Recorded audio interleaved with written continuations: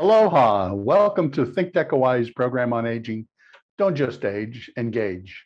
I'm your host, Larry Grimm, and for this half hour, we'll explore the benefits of life coaching. Now, I assume the majority of elders I approach with this offer of my coaching expertise will first respond, I don't need no damn life coach. Well, especially those who, like myself, are baby boomers. I mean, after all, we've been accustomed to all kinds of power, social position that dominates the settings where we are in. And so if that's your response today, let me attempt to persuade you with reason and with some emotional appeal to you to consider coaching and its multiple benefits. Well, first of all, just a few quick little stats. Nearly a quarter of the population of Hawaii is over 65 years old, and that makes, of course, for a great market for healthcare. The majority of healthcare funds in our nation are spent during this stage of life. And I look at this stage of life as a stage because it's part of our growth pattern. We grow through our childhood, we grow through our adolescence, and we grow through our adulthood. And then we grow through our elderhood, which is, I think, another stage. And just like these other stages have certain spiritual tasks to help us transition into that elderhood stage, and to make it really one of the most creative and wonderful experiences of our life. Some 90% of people in our stage of life say they want to die in their homes. Wonderful. I think that's a wonderful choice in my book. But do you know what that choice may entail? And are you preparing the way to be clear so that you can do so with your family, with your healthcare needs, with anything else that may arise? It's hard to predict, but it's possible to make that way as clear as possible and prepare it in such a way that when the time comes and you are ready to lie down and to let go, you can do so with a clear conscience. Also, data from COVID-19 is, of course, particularly of interest to us. It showed that there's a dramatic difference in the rates of age-associated deaths. There's a case fatality rate of 4.5% for patients aged 60 and older. And that's in contrast to only 1.4% for those under the 60 years of age. And with those under 30 years of age, ranging from 0 to 1.9% to 0.19%. So some studies are reporting that this age group, this stage group that we are in, is more likely to die from COVID-19 than those under 60 years old. The issue is the weakening immune system. As we age, our immune systems weaken. And if you add to that possible comorbidities that have come up throughout our life, then that population is even more susceptible, even though vaccinated, to even breakthrough vaccinations and breakthrough infections. So in addition to these physical characteristics to aging, the over 65 population is susceptible to ageism. We had a program 2 weeks ago with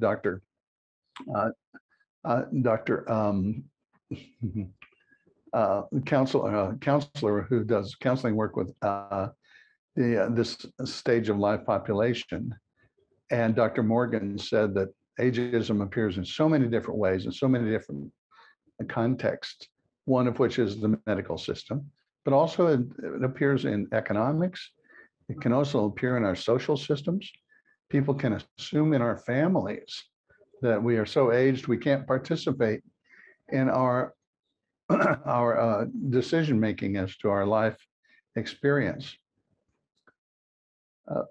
Families sometimes marginalize those elders who need support in making the decisions rather than to have the decision made for them.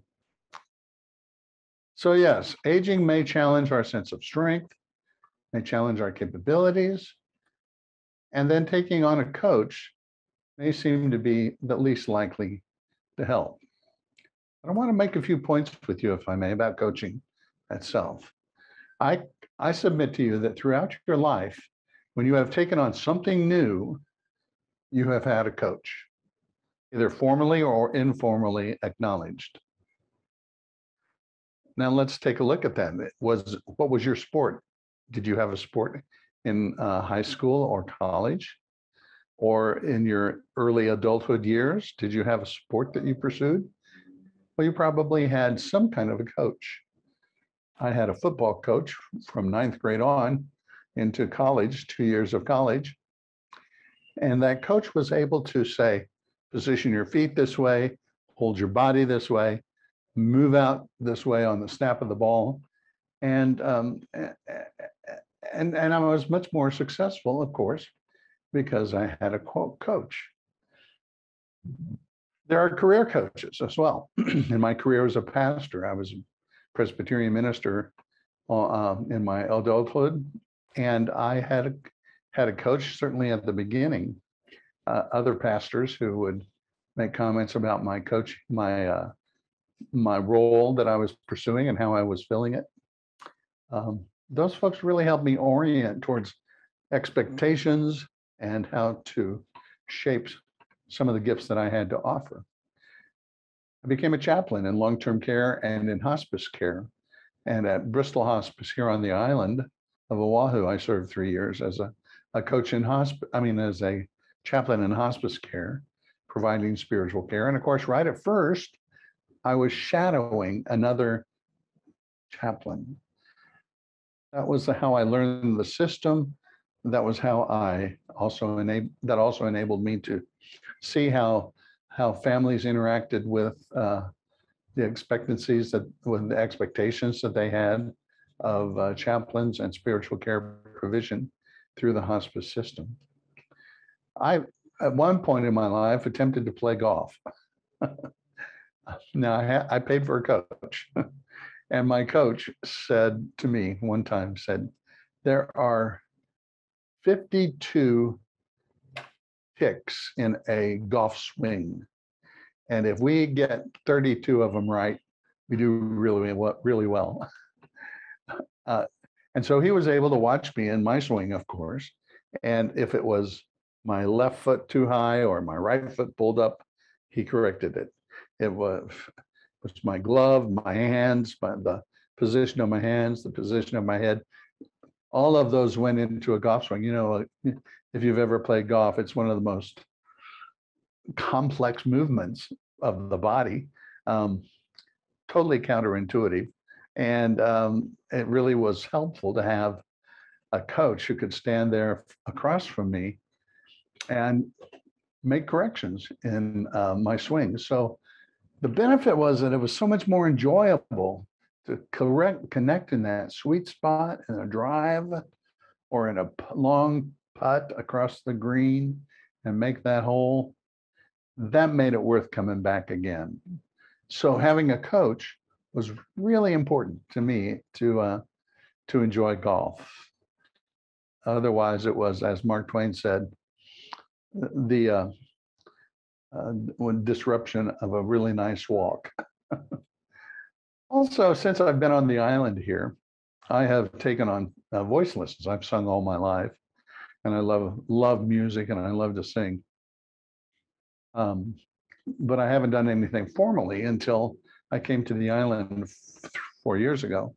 And then about 2.5 years ago, I hired a voice teacher. He's a voice teacher, he says, and he certainly does give me lessons in voice that I cherish and really have learned a lot. But he also coaches me in how to sing opera. I have never in my life up until this time sung opera. So in my late 60s, I started singing opera. And so he coaches me on how to place my voice, how to breathe and where to breathe in the line and phasing of the language. He coaches me on how to speak Italian and to sing Italian, how to sing German in the leader songs. And it's just opened up a whole new realm of my voice that I've never experienced before. And it's his coaching that enables me to do that. So there are various ways that we have had coaches. And I submit to you again that whenever you have started anything new in your life, you have had a coach of some sort. someone who is another party who can watch you, who can offer suggestions, and who can offer some actions for you to follow. Now, coaching is different from counseling, and it's precisely in this way that that I've been speaking to you about coaching, that it is its highlights and it is its strength. Because when we go into counseling, and that's can be a very important part of personal development. I don't care what age we are. Counseling can offer a tremendous insight into yourself and to the history of your life, the psychological dynamics of family life, and how you have developed as a human being. So, but a coach is not necessarily a counselor. And they differ because the coach focuses on clarifying your goals, your wants, and your desires in your elderhood, as I call it, and then creating action plans that help you move towards those goals. And they can be in 4 different areas, I say. They can be in the area of personal spiritual development, or the area of physical development, or in the area of your relationships and culture in which you live, or in the area of the society of which you are a part, and how to shape it and how to make your impact in it as an elder. So that's the focus of a coach, a life coach. Counselors explore the history of your behavior and enable some psychological transformations. Beautiful work that counselors do. And certainly a coach can make recommendations or referrals to counseling when it seems appropriate. But the coach holds you to account to that agreed upon action plan and then celebrates the accomplishments that you make. I also think of coaching as time limited. First coaching session I suggest is always 3 months because there are some significant decisions that can be made within that 3-month period that can have an impact on the total life experience. The coaching may come in one-on-one, weekly, online. This is what I offer: weekly, online, small group, online, weekly, and education in the Elderhood Academy. So there are 3 opportunities. There are 3 opportunities. There's one-on-one coaching online, community experience, what I call elder guilds, because we're working on being elders, and education, insights from books, from excellent authors, from articles, from research that's been done on aging population. You know, in our society, we do not value elderhood that much. We are basically, I think, afraid of dying, and we are basically, I think, in our culture, unhappy with aging. Look at how we treat older people, how we describe them in comics, how comedians treat aging, even how we ourselves treat aging, because we get to this age and we make all kinds of, well, excuses that are funny and try to minimize the importance of the aging process, and think of it as something that we're sort of dragged into by virtue of our physical demise. I don't want it to be that way for you. I want it to be that empowered experience where you are truly in the position of making your own choices come true. I have one client who has been very active in his extended family life. His son became a leader in Boulder, Colorado, in the criminal justice area of Boulder, Colorado, and so my client has been very active in his life all along, and very active in his grandchildren's lives. And at one point he says he felt them trying to marginalize him, sort of push him off to the side. Because he felt that, he decided that he was going to tell them not to do that. He was not going to be pushed off to the side. Now, he was very much aware of himself, his own feelings, how he was being treated, and he was empowered to make the decision and to declare the decision that he was going to be involved right up to the last moment. So a coach enables a client to pursue your goals. It's all about you. The coach also draws upon a wide variety of suggested activities to make an action plan to pursue. There are, within a coach's tool chest, so to speak, a wide variety of what he or she has experienced in their lives or in their training. And those all can be helpful in the process of moving towards the goals that you have chosen to pursue. With a coach, you clarify those goals. With a coach, you make out an action plan. With a coach, you are held accountable to the daily, sometimes daily decisions of following into that action plan. There also can be obstacles that can be dealt with in a coaching manner. Let me give you for instance. One of my clients was helping her mother. Her mother was living with her because in their culture, she was the oldest daughter, and it fell to her to have her mother in her home. So they were doing that. She and her husband made space for her mother. They made possibility for her to be home all during the day. But of course, this daughter had her life to live, had her children to care for, had her own business to pursue. And so she wasn't home all day. In fact, mom was at home alone. And when the daughter came home one day, she found her on the floor, and she'd been on the floor for most of the afternoon.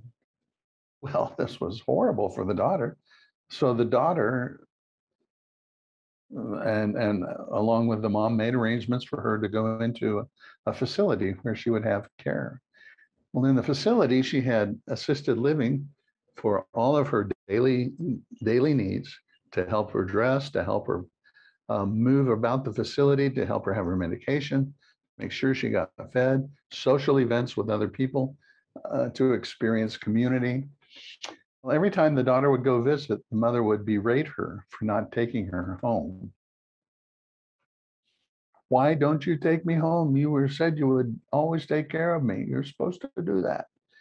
And the daughter told me about the feeling of guilt that went along with that. And the guilt, I said, how is that guilt? What does it feel like? And she says, well, it's like a big cloud. And I said, how big is that cloud? She said, that's real. And she's really big. It's this big. And I said, what color is it? And she said, black. And I said, so I coached her with that. And by the time we got through with the coaching, she was relieved of the feeling of guilt and convinced that she was really doing the best thing she possibly could do for her mother's care in her elderhood. So you see, coaching is not only for an elder, but it's also for the family and those who are responsible for caregiving in the process of the aging that we do. There are just all kinds of resources available to us, spiritual, physical, relational, and economical resources available to us as caregivers, as well as elders as we move through our lives and this stage of our lives. There are, we'll be happy, by the way, to have any questions outcome that you might offer, all you have to do is send an email to questions@thinktechhawaii.com, and I'll address those with what I have to offer you in response.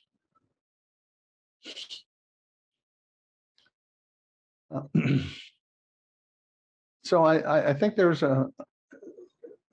again, one of the important things for you to recognize that as a client in the coaching relationship,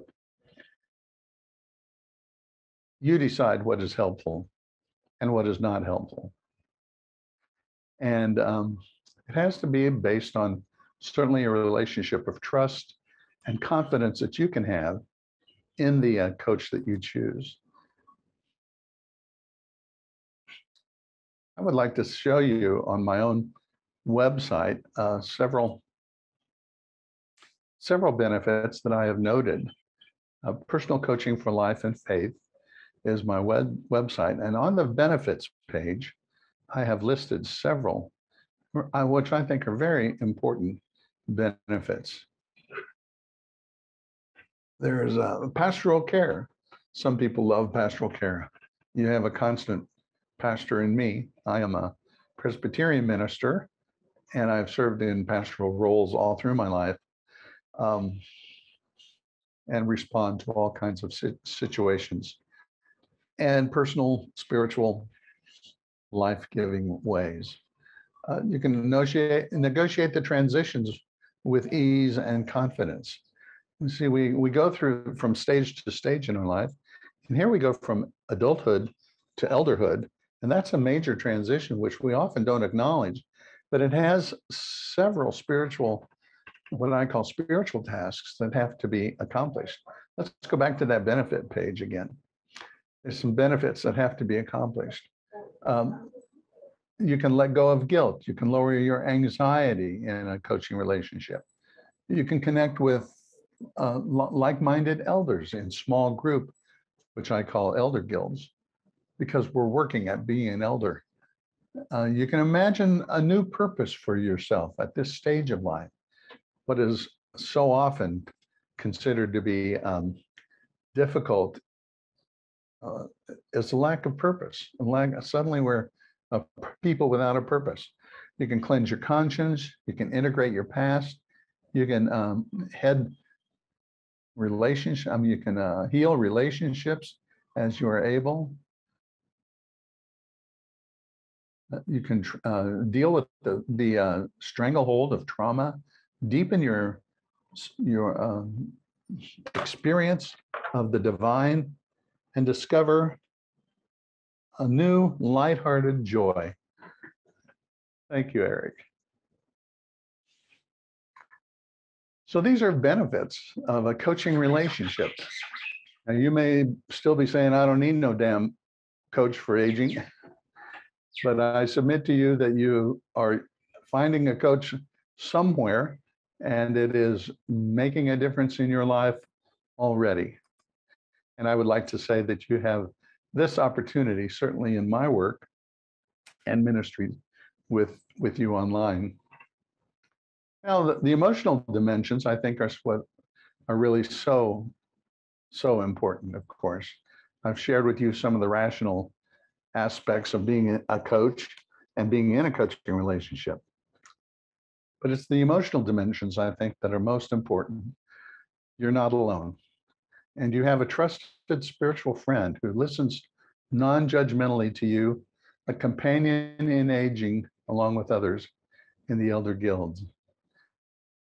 For me, I have been a pastor in Presbyterian churches, congregations for many years, a chaplain serving in long-term care and hospice care here in Denver and here on this island. And I'm not afraid to talk about dying. Sometimes, dying can come in view for us, and we don't have anybody to talk about dying with. We often lack people who are able to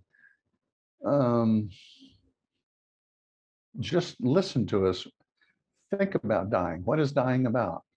And how does it affect my my spirituality as I approach dying. I'm not afraid to talk about it. I'm very comfortable with it and very committed to enabling people to have very beautiful death experience, and to enable families to participate in this aging process in very meaningful ways. And in addition to that, there are things that we don't think about necessarily that that coaching can bring to mind to as and recognize as a concern to pursue. For instance, advanced healthcare directives. Having an advanced healthcare directive in place is very important these days, not only for elders, but for all ages, I believe, because we live in a society that's high risk society in everything we do. What about adult daycare centers, case management agencies, developmental disabilities support? What about home care and hospice care, housing? These are things that we can think about ahead of time and have in place the resources that will be needed, should they be needed, and later on in our adult or our elderhood years. Have you thought about meal services? If you are going to stay at home in your elderhood years, who's going to make the meals and how do you want that to be provided for you? Palliative care, senior centers, support groups. If you're a veteran, do you know what kind of resources are available to you? Medicare and Medicaid, and what about supplemental income? All of this can be pursued with the help of a coach. And I offer that kind of orientation to all of my clients. This is what we're about, getting you to fulfill the goals that you find so important in this elderhood time of your life.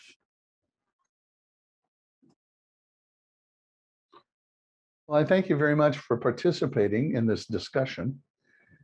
And if you still say, I don't need a damn life coach, you may be absolutely right. And if you have found some crack in your denial and want to engage further, log into my website, contact me for a free half-hour coaching online.